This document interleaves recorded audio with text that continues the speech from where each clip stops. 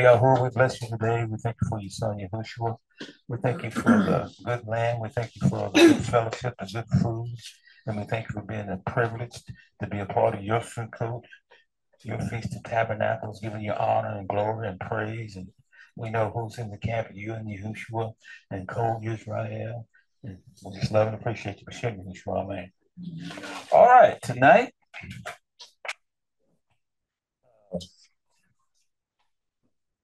why are you on that frequency? And so we need to understand, sometimes we do, I forget how it goes. It's an old saying, he that knows why is he is better than he knows what for. I don't know. I never heard it. Somebody to Google it, but I think that's the way it goes. But anyway, we want to know why. And I have a wife, she used to get whippings because the first thing out of her mouth was, Miss Tamara, first thing out of your mouth was? Why? And Why? she's still like that today. Why? Why? But we need to understand why we're on a certain frequency so that if there needs to be an adjustment, remember, life is a series of Adjustment. and so sometimes we have to adjust to get on the correct frequency. And I want to, let's see, where's that at? I want to look at how many remember the rich man that went to hell? Yes. Yes. Mm-hmm. See, he finally understood why he was on that frequency. Let's go to that. Luke chapter 16, start at verse 19. And so we need to understand why we do some things and why we shouldn't do some things, and why we're where we're at. All right, Luke 16, beginning in verse 19. And there was a certain rich man which was clothed in purple and fine linen, and he fared sumptuously every day. And there was a certain beggar named Lazarus, which was laid at his gate, full of sores, and desiring to be fed with the crumbs which fell from the rich man's table. Moreover, the dogs came and licked his sores. And it came to pass that when the beggar died, he was carried by the angels into Abraham's bosom. The rich man also died and was buried. And in hell he lifted up his eyes, being in torment, and he saw Abraham far off, and Lazarus in his bosom. And he cried and said, Father Abraham, have mercy on me, and send Lazarus that he may dip the tip of his finger in water and cool my tongue, for I am tormented in this flame. But Abraham said, Son, remember that you in your lifetime received your good things, and likewise Lazarus evil things. But now he is comforted, and you are tormented. And beside all this, between us and you, there is a great gulf fixed, so that they which would pass from hence to you cannot, neither can they pass to us that would come from thence. So there's a frequency that is set that Abraham couldn't go this way and the rich man couldn't go that way. See, and that's what the Abba does. Remember, frequency brings things together. It also keeps things separate. In this case, there's a great gulf or a frequency that kept the rich man from getting to Abraham and from Abraham to go into his side. He always sets up fences or frequencies so that things can remain just like he wants them to. And we got to realize that in our lives. There are things in our lives we wonder why. Well, he's trying to tell us why, but as in the rich man's case, he found out why, but it was too late to change. Mm-hmm. See, we don't want that. While we're living and breathing, we want to find the why and get it right. Because, see, remember, it's not the beginning or the middle, but it's the end. Lazarus, he's a beggar. He was on bottom. Guess what? He rose to the top. Dream always what? Rises to the top. See, and so sometimes we're in situations where seems like where we are actually on the bottom, but that's okay.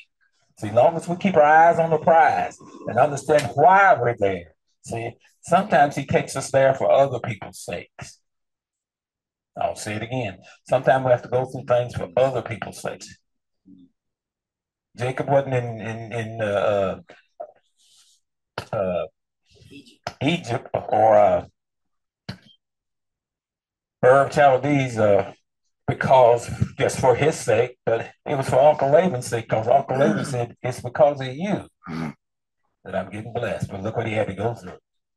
See? And so when we understand why things are happening to us, it's a lot easier for us to be obedient, a lot easier for us to let our wings down and accept where we're at. But the thing of it is, we can never give up. Never give up. And so here's the rich man. Reading a little more, he found out exactly why he was where he was at. All right, verse 27 of Luke 16. Then he said, I prayed therefore, Father, that you would send him to my father's house. For I have 5 brethren, that he may testify unto them, lest they also come into this place of torment. And Abraham said unto him, they have Moses and the prophets. Let them hear them. And he said, no, Father Abraham, but if one went unto them from the dead, they will repent. And he said unto them, if they don't hear Moses and the prophets, neither will they be persuaded, though one rose from the dead. And guess what? One rose from the dead and they were not persuaded. That's right. See?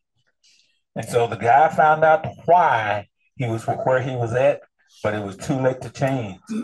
See, so while we're breathing, we need to find out the why so we can get on the right frequency that will help us to cross the finish line. See, so everything's about crossing the finish line.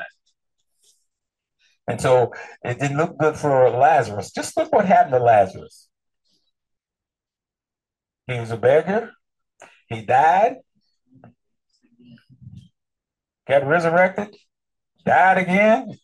Now he's in Abraham's bosom. But see where he ended up? So remember, it's where you end up. It's not where you're at right now, because where you're at right now is temporary. And so that's why we always have hope and courage to keep on moving, because we know from the Father will turn his face toward us and cause his face to shine and give us peace. Yeah. See, we want his face to shine upon us because the Father is light and in him is no darkness or shadow of turning. See, and so that's what they always pray, cause your face to shine upon us. And so, and it can happen when we understand what's going on. See, remember, understanding is what? Half the battle. So the only other thing we have to do is apply what we understand. So that's why it's so important that we find out why. Because sometimes we don't understand why, but we need to dig a little deeper and find out why. Because in that why is the answer or the solution that we're looking for. How many can see that? Yeah. Inside that why is the answer or the solution. And sometimes the why is just simply bad brain. We get the bad brain and all we can come up with is bad brain and more bad brain. And so that's important. Now, while we're in Luke, let's go to the prodigal son. He found out why, didn't he? Luke 15, 11 to 32. All right, Luke 15, beginning in verse 11. And he said, a certain man had 2 sons, and the younger of them said to his father, Father, give me the portion of goods that falls to me. And he divided unto them his living. And not many days after, the younger son gathered everything together and took his journey into a far country. And there he wasted his substance with riotous living. And when he had spent everything, there arose a mighty famine in that land, and he began to be in want. And he went and joined himself to a citizen of that country. And he sent him into his fields to feed swine. And he desired to fill his belly with the husk that the swine ate, and no man gave him anything.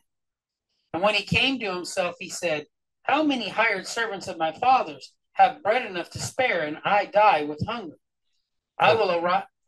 Hold it right there. So he found out why, didn't he? Yes. He said, I'm in this pig pen because I spent everything I had. And once he found out why, the scripture says that he did what? He came to himself. See, so inside the why, he found a solution. He found his answer. See what I mean? That's why we need to find out the why. We're in this situation or that situation that doesn't seem so healthy to us, we need to find out the why, because inside the why is the solution. And so there he was. He went through all these different places and wound up in the pig pen. Where's most of religion today? In the pig pen. But we're hoping that they come to themselves. See, we were once, we ain't got nothing to brag about. We were once in the pig pen too. Yeah. Ate everything the pig had. Absolutely. Everything's just sweet. Yep.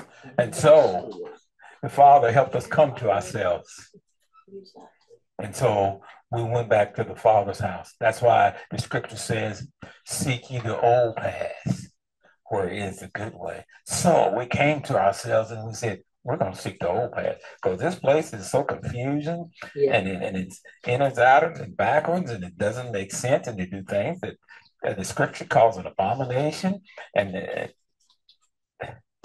pig, they worship on the wrong day, they called by the wrong name and titles and all of this, and we got tired of it. I know I did. I got tired of it because I knew.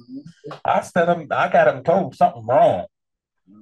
What I read in this book and what y'all are doing are not the same two things. And I got demoted for it. I said, that's okay. It's all right with me, but I'm sticking with the truth. Amen. See, and that's what Yahushua would. Know the truth, and the truth will do what? Set you free. And it set us free. Look at us today. We're free from all that mess. Yes. Their most holiest day was the saddest day of the year. More people had depression and all those different things on that day than any other day of the year, but it's supposed to have been their best day. That lets you know, wait a minute, something wrong with this. And so that's why we got to learn the why. And the prodigal son, he found out why he was in the pig pen. Because he spent all that he had with riotous living. And he said, look, even the pigs, even these little nasty pig got more than me. But he came to himself. All right. All right, picking back up in Luke 15, verse 18 says, I will arise and go to my father, and I'll say to him, Father, I've sinned against heaven and before you, and I'm no more worthy to be called your son. Make me as one of your hired servants. And he arose and came to his father. But when he was yet a great way off, his father saw him and had compassion and ran and fell on his neck and kissed him. And the son said to him, Father, I've sinned against heaven and in your sight, and I'm no more worthy to be called your son. But the father said to his servants, Bring forth the best robe and put it on him, and put a ring on his hand and shoes on his feet. And bring out the fatted calf and kill it, and let us eat and be merry. For this my son was dead and is alive again. He was lost and is found, and they began to make merry. So, what was the father's attitude? Just glad he came back. My son finally got himself together. See, and so many times we think, like he said, he's unworthy, but the father was so glad he got his act together. See, and that's why we need to treat people. We're so glad they got their act together. Amen? Amen. And so he found the why, and in the why was his solution. He said, I'll go back home. I'll go to my father's house, because I can eat all the bread I want. I can eat all the meat I want. And I won't be down here with these sneaking pigs. Amen. See, inside the why is the solution and the answer we're looking for. So we need to ask ourselves, why? And then we'll find out. And then we can apply what we found out. Amen? Amen. Isn't that amazing? Seems like sometimes we think things are so hard. But yet, why? It's pretty simple, isn't it? So inside of why is the solution and the answer. And so he got up and went back home, and the father was so glad that the son had got himself back together. And he gave him, said, take him on nasty clothes off of him, give him a new robe, new shoes, put a ring on him, and he said, go kill the fatted calf. We was at the party because this is my son that was dead is now alive again. He has gotten himself back together. And that's a great thing when we get ourselves back together. Because we all mess up once in a while. when we come to ourselves and find the why, and then get back on the road again, and woo, the Father's what? Welcome us with open arms. What does the scripture say? Heaven rejoices over what? One sinner that comes to himself. See, rather than all those others, heaven rejoices over one when he gets himself together and says, I need to go back home. I need to go back to the Father's house. See, we're in the Father's house. We want to stay in the Father's house. Because at the right hand of the Father, remember there's 4 things that we're all looking for. If I can remember them now. Power. Do we have power? What does the scripture say? Power to tread on serpents and scorpions. Power to get wealth. He didn't give us the spirit of fear, but of power, love, and a sound. So we find power in him. Pleasure. What's at his right hand? Pleasure is forevermore. See? And what's he going to give us in the new city? All things, all the pleasure we got. Don't even run out of our nostrils, so to speak. See? Protection. The name of Yahuwah is a what? Strong tower. The righteous running into then is Safe. And in Psalm 91, he that abides under the shadow of the Almighty. Wow. So we got protection. See? We have angels that help us and protect us. Pleasure, power, where am I at? Pleasure, power, pleasure, Protection. And there's one more. I can't think of it right now. Anybody remember?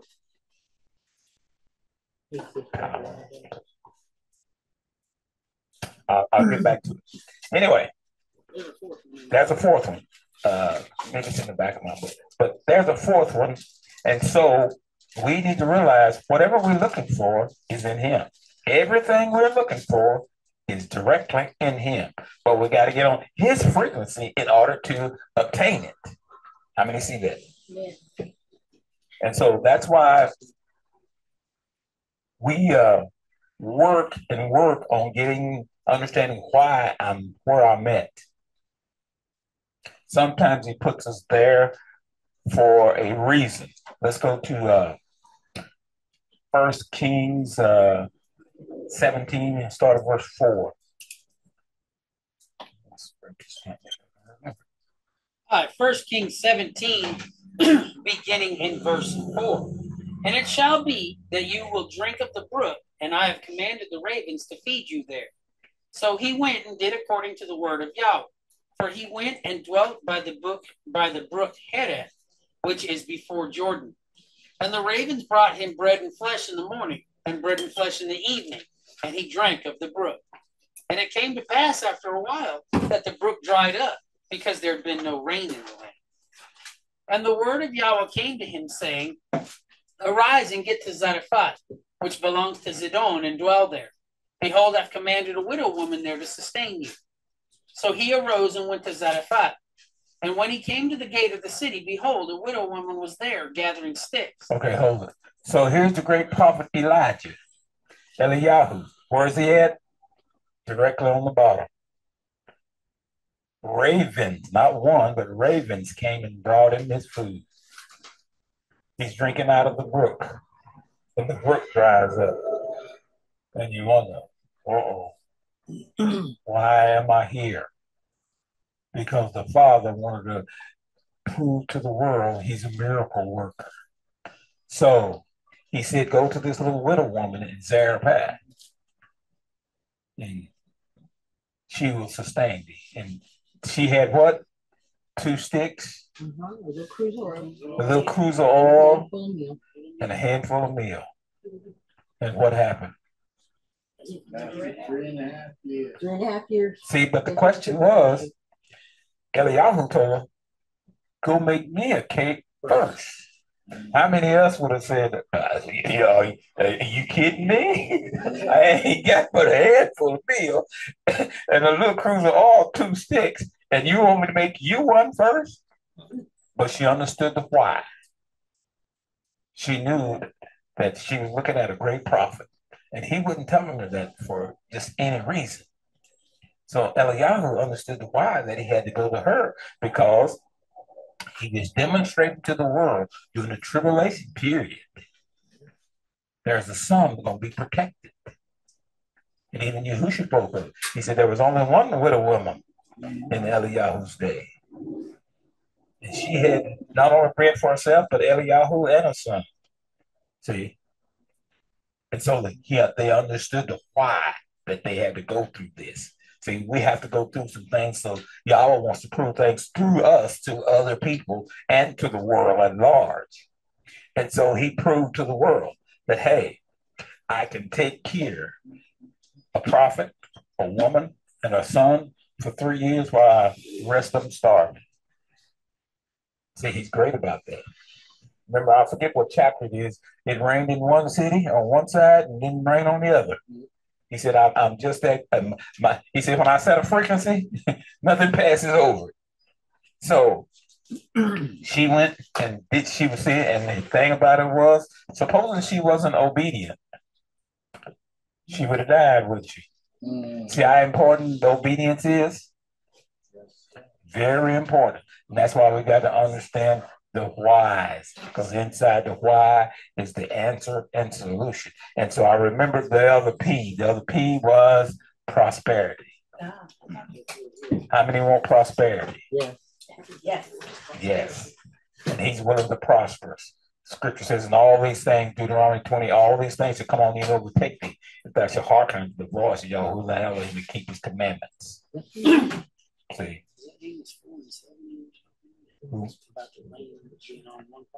Yeah, I think so. Read it for me. Show you how good he. When Yahweh sets a frequency, nothing can pass it. All right. Amos 4:7. And also I have withholden the rain from you when there was yet 3 months to the harvest. And I caused it to rain upon one city and caused it not to rain upon another. One piece was rained upon, and the piece whereupon it rained did not wither. What does that kind of remind you of? Should remind you of something. Where it said he causes it to rain on the just and the unjust. That too, but this rain. What about Gideon's fleece? Oh, yes. Wet here and dry here. Same piece of material. Wet here, dry here. See, wet one day and dry the next. Yeah. See, he can do. He's so great. So why? See, once we understand why we're going through what we're going through, we have the solution to get on the right frequency. But sometimes we just have to go through it. Amen. There's no other way around it. And so remember, surrender takes the pain out of suffering. Amen. Just think, if you're out on the road, in town, and the policeman put that stick on you, what you gonna do? Surrender, and he takes that stick off of you. But if you don't surrender, he's gonna put that stick on you a little bit more. Mm-hmm. So that's a principle. There's a pattern there. So surrender takes the pain out of suffering, so that we can go through it a lot better, with a lot better attitude, because we understand why. Some things we just have to go through. Like Yahushua, he had to go to the stake. There was no way around it, because he asked the Father, if it be possible, let this cup pass from me. But he understood the why. He had to go in order to reconcile us back to the Father. He wasn't the problem. Mankind was the problem. And so that's a principle, a pattern there. Sometimes we have to go through things for others to get a glimpse, to get help. Look at Joseph, same thing with him. He wasn't the problem. Look what he had to go through to help them same brothers. They threw him in the pit and sold him into Egypt. So sometimes we go through things for others. Once we understand that, it ain't always our fault. It ain't always we messed up. And sometimes he sends us through those things to help others get their eyes open, to understand why. All right. What was we at? We were in First Kings 17. Yeah, keep reading that story. All right, so the widow woman was there gathering sticks, and he called to her and said, "Fetch me, I pray you, a little water in a vessel that I may drink." And as she was going to fetch it, he called to her and said, "Bring me, I pray you, a morsel of bread in your hand." And she said, "As Yahweh your Elohim lives, I have nothing but a handful of meal in a barrel and a little oil in a cruse. And behold, I'm gathering 2 sticks, that I may go in and dress it for me and my son, that we may eat it and die." And Eliyahu said to her, "Don't fear. Go and do as you have said, but make me a little cake first and bring it to me, and then after make for yourself and your son. For thus says Yahweh Elohim of Israel, the barrel of meal shall not waste, neither shall the cruse of oil fail, until the day that Yahweh sends rain upon the earth." Wow. She had what? A handful of meal and what? 2 sticks. What do we know about 2 sticks? What do you mean? They represent the houses of Israel. Both houses of Israel, the house of Yehuda Mm-hmm. and the house of Ephraim. In Ezekiel chapter 37, we see the house of Yehuda, 1 stick, and the house of Ephraim, or the house of Israel, the other stick. So she was carrying Yehuda and Ephraim. And guess what? The meal barrel never run dry for 3.5 years. And it's a picture of the tribulation period. The tribulation period is going to last 3.5 years, 1,260 days, or 42 months. However you want to divide it up. Or time and a half of times. They're all equal. 3.5 years. So, but because she was obedient, and see, the prophet was testing. He said, "Bring it to me first." But what did Yahushua say? Blessed is he that giveth a prophet just a drink of water. And what did she do? She brought the prophet not only a drink of water, but some bread. And look at the reward she got. Her and her son made it through that 3.5 year period while the rest of them were dying. See why it's so important to understand the whys? It helps us to surrender our stiff-necked, rebellious will. Little Willie is a bad boy. Yes. What he can't change, he will destroy. And so when we do that, we get on his frequency. And here's another word for frequency. Anybody want to guess? Oh, can we see my paper? Here's another word for frequency. Wavelength. That's good. Niche. We need to find our niche or frequency. See, how many like the little company up there beside the big company? I won't call the name, but we go there and get stuff because we like that little company. That little company has found its niche, even though it's with a half a block of this giant company. Y'all know who I'm talking about. But the little company has found its frequency or its niche within that. That's a picture of us. All we have to do, we don't have to own everything. Just find your little niche inside of that. And you can be happy, survive, and prosper, have pleasure, power, and protection. All of those things. But you have to find your little niche or your little frequency. How many see that? It's important that we do that. See? Because sometimes we get unhappy with ourselves and saddened with ourselves or depressed because we haven't found our niche. And it looks like everybody else is doing good but us, huh? I mean, it's felt like that. We've all had it. If we're honest, we've all felt like that. But all we got to do is keep searching till we find our little niche. And once we get in there, we won't be like the little widow woman. Look how she survived. She found her niche with the prophet, bringing the prophet a cold drink of water and a piece of bread. She found that niche, and it lasted 3.5 years. You see what getting your little niche does? You don't have to see. Sometimes when you look at the other big companies and all of that, all we can do is find that little niche, and we can survive and prosper, and all the rest of it within. And they can still do their thing, and we can do ours. Amen. Amen. So finding your niche is very important. It's another word for frequency. But if I can just find my little niche, where do I belong? See, let's go towards it. Corinthians talks about the body, all the different members.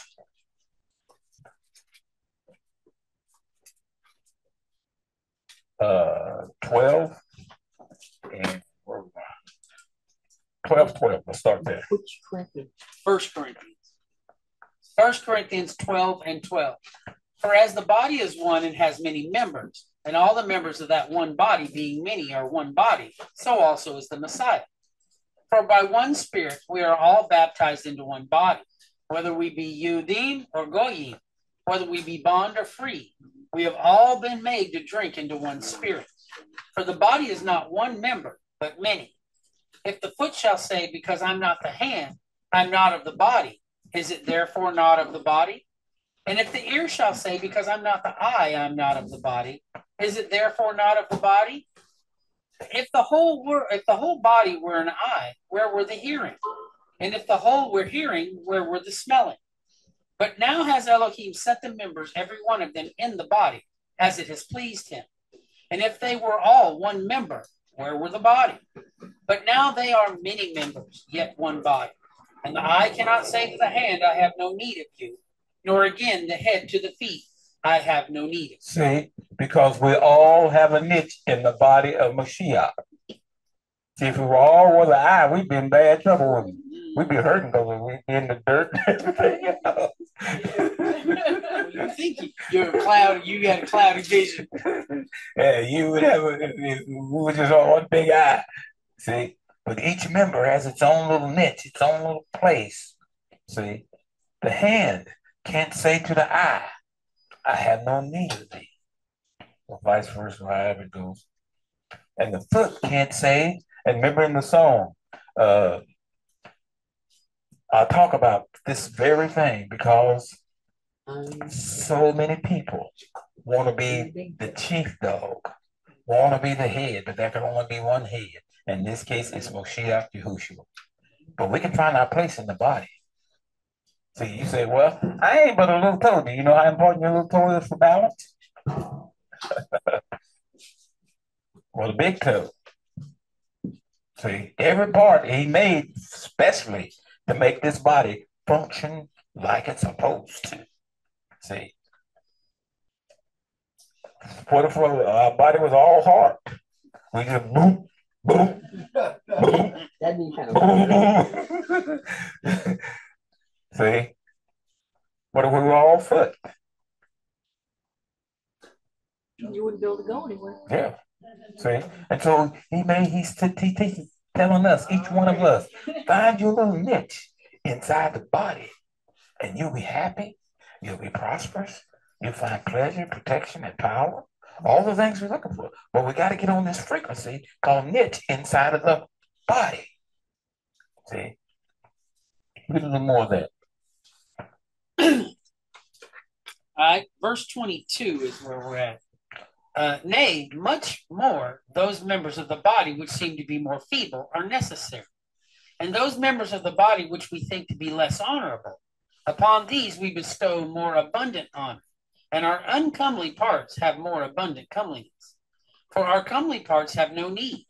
But Elohim has tempered the body together, having given more abundant honor to the part which lacked, that there should be no schism in the body, but that the members should have the same care one for another. See, we're all on different frequencies, but in the same in ham radio, you can be on the 20 meters, but there are different frequencies inside of that 20 meters on both sides of that. And so it's just like in the body. We just got one body, but there's many, many members to that body. And we all got to work together for that body to function correctly and healthy. So if you were a nose, be a nose. Don't worry about you ain't a fist or you ain't the big brain. Just be a nose. If you're an ear, be an ear. Somebody's got to hear. Somebody's got to see. Somebody's got to smell. Because guess what? Supposing some of our senses fail. See, that's why he gave us other senses so we could push something else over there. How many see that? Amen. So all we have to do is find our little niche inside the body and be happy there. See, everybody can't be the big eye. But we can find our spot. And that's what he's asking us to do. Just find your spot and be happy and give it all you got. Give it everything you got. Because that little spot is yours, is mine. Or we said mine, it's mine and I'm mine. See, that little niche you find is yours. Nobody can take it from you.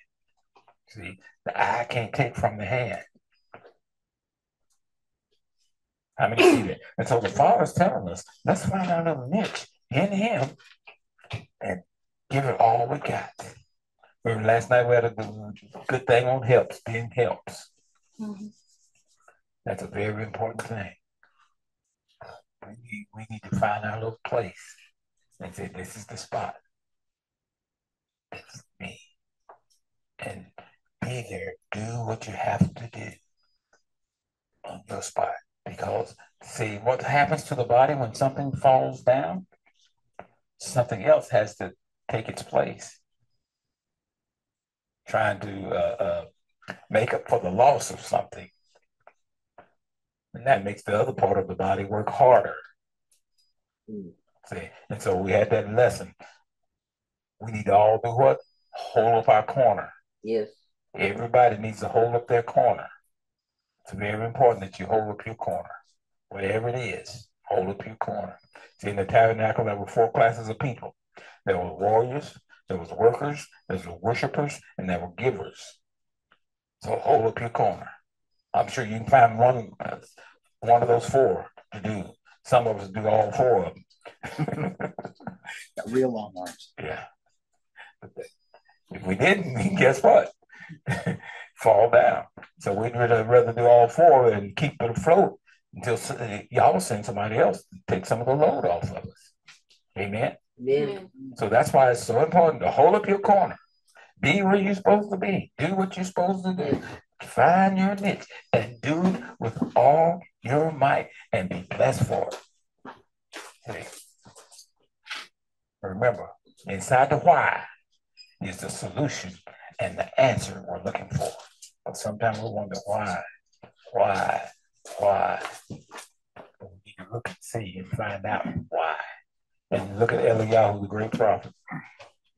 The why was so Yahweh could prove to the rest of the world, look how great I am. The rest of the world was dying. He said, these 3 I kept alive, and they ate good during time of famine. Look what we got now, speaking of famine.